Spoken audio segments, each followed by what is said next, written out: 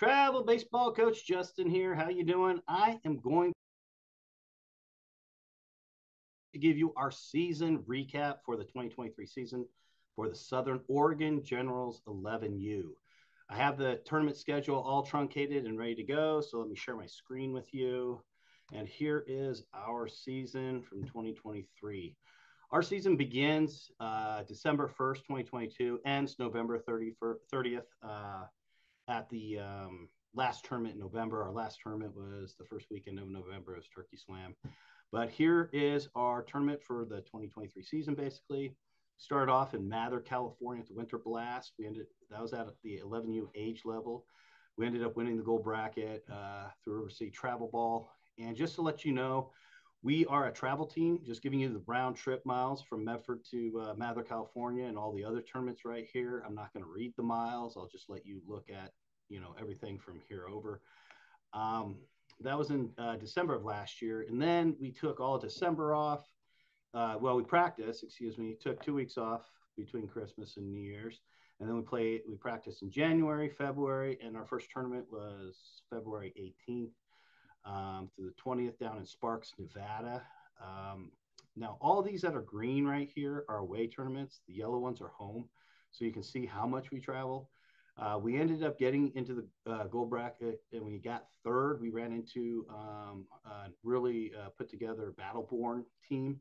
They're kind of our nemesis now because I think we're 0-3 against them. However, this 2024 season, we're going to be playing against them a few more times, so hopefully we can redeem ourselves. Moving on, in March, we went up to Hillsboro, and it was also 11U. Ended up winning that. Don't really remember the tournament much other than, it was fun and got our second win of the season out of 3 tournaments. Then we headed down to Middle California, Ripon, through the TPR baseball tournament organization. Now, these tournament organizations, I use 9 of them for the Generals to get us all over everywhere, to get us into different teams. Now, I got to say, this tournament was stacked with 11U teams, Monterey, California, bunch from the coast, everything. It was a lot of good teams. Let's put it this way. It was probably the one tournament on the 11U level that was just ridiculous with the amount of good, well put together teams, hitting, defense, pitching, everything. We played both games Sunday. Saturday. However, Sunday was canceled due to rain, so there was no outcome here. That was a long drive for that, but it was certainly steel hardening steel in that tournament. Moving on, our first home tournament was here in Medford at Medford Parks, or the Lithia and Driveway fields that you see on my videos. You go through Medford Parks to schedule your tournaments there. Now, this was at the 11U level. We ended up taking it for the win. Then 2 weeks later, ended up going down to Redding, California at the 11U level through 643 Athletics. Ended up winning that in a nail biter. I think it was 3-2 was the championship game there. And we were back home a couple weeks later in April under the 11U. We ended up getting second, and we lost to the NorCal Nationals. And so that was our first 11U loss in all of this, I guess the third right there. At home, I guess is what I meant to say. Moving on, we went up to Vancouver, Washington through the Northwest Nations. We ended up winning that one. And actually, I need to talk about this game because the championship game was a wonderful game. So we had a no-hitter pitched. However, that no-hitter would not have happened without the fantastic defense. There were 7 hard hit balls, line drives and deep flies that were all caught. And the most memorable one I have of was our second baseman, Colt.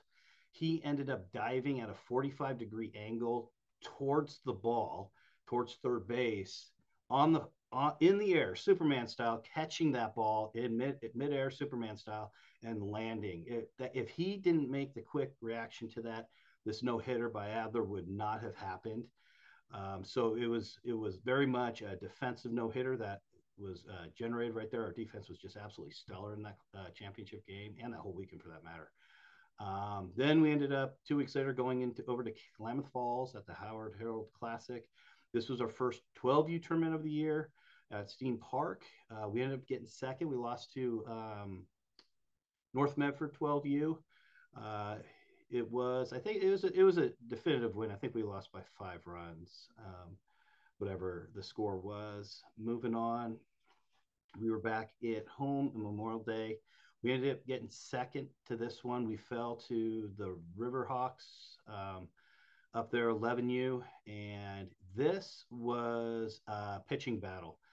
Easton Minica versus Wade Malatore. And Easton had pitched on Saturday an inning, and excuse me, I think no, he had pitched no, it was an inning. So he still had 6 to go on Sunday. So he pitched 1 inning on Saturday, and it was 1-1 going through the bottom of the 5th. And our pitching coach and Antonio thought it'd be let's be safe and pull Easton, and they ended up pitching Wade the next inning, which we subbed Easton because we were the home team, and so we pitched our sub. They ended up getting 6 runs on us, so it was 7-1. And then Wade was still in there, dominating as he did, but we ended up getting 4 runs off of him in the bottom of the 6th inning to lose. I think it was 7-5. So our bats stepped up, even though we were down by 6 runs in the bottom. So I love the way the boys pulled through that game. But it was a wonderful pitching duel between Easton and Wade. It was awesome to watch. We got second in that one. Moving on with Release of Kraken, Newport, 11U, got that gold bracket win. Love Newport, Oregon. The ball field's out looking over the ocean as you're playing ball. The wind was perfect. The temperature was perfect at this time in June. That was a Northwest Nations tournament. Then we're back at it a week later. We were up in Eugene and at the Super Slugfest, ended up winning that. Again, Northwest Nations. Moving into July, we were home at 12U. Let's see here. We got to the gold bracket. We ended up losing, and we lost to the Riverhawks 12U team, and they had this pitcher named Christian Corba who just blew 66, and he was topping out at 70-71. There's some balls that I knew none of my kids could hit that he was throwing, and I'd probably say about 3 to 5 were probably topping 70-71. So it wasn't like the whole game he was blasting that speed, but there were a couple fastballs that were like, whew, you just saw the difference. And so I think the score on that one, we lost 9-5. So we put up runs. So it wasn't as if it was just a complete domineering by Christian, but he stuffed us. Moving on.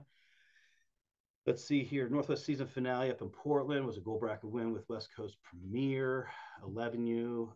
I think it was a 13-0 win over, I forget the team, but I knew we were going to dominate that after watching the whole whatever. And then, the previous week we were playing 12U, and then we come up to 11U tournament, and you're just looking at everybody warming up, and you're like, wow, the 12U tournament was a lot stronger than the 11U tournament. So I think our boys had that sense of confidence, like, oh, we got second in the 12U, these guys, and so I think they carried that confidence through that tournament. The defense was really great that tournament as well. And then we do the Summer Smackdown. This was another 12U tournament, Northwest Nations up in Milwaukee. We ended up getting third. Let's see here. We were either first or second. No, we were first. We were first in the Sunday bracket after Saturday pool play.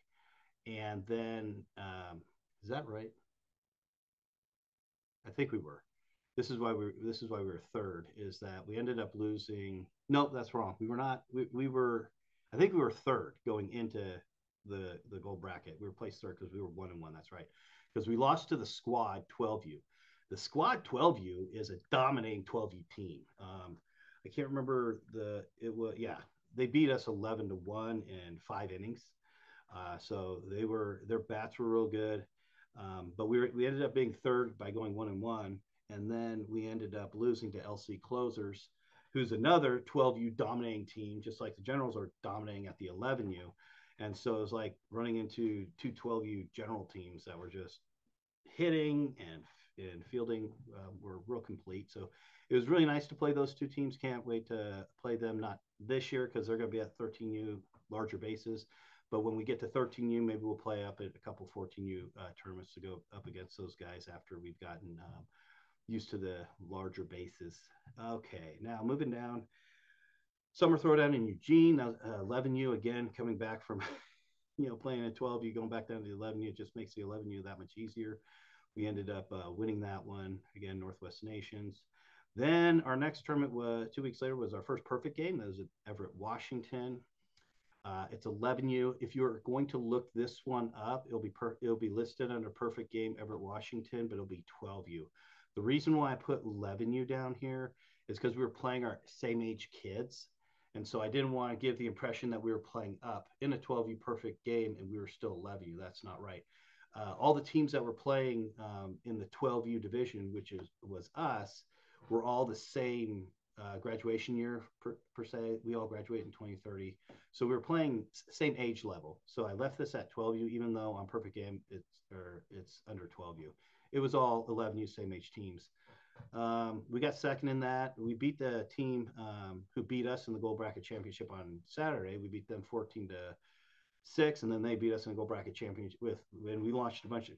I think we had 3 or 4 home runs in that game, and then the Gold Bracket Championship was the exact opposite. They beat us 14-5, and they had like 4 or 5 home runs on their side where we didn't have any home runs. So it was a home run fest because the fields there at in perfect game at Phil Johnson Fields are set at 200 feet.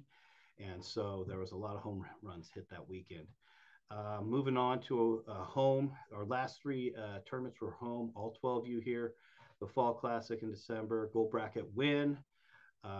We ended up beating the PT Bucks in the championship. That was awesome. It was our first and only 12U Gold Bracket win that we got this year.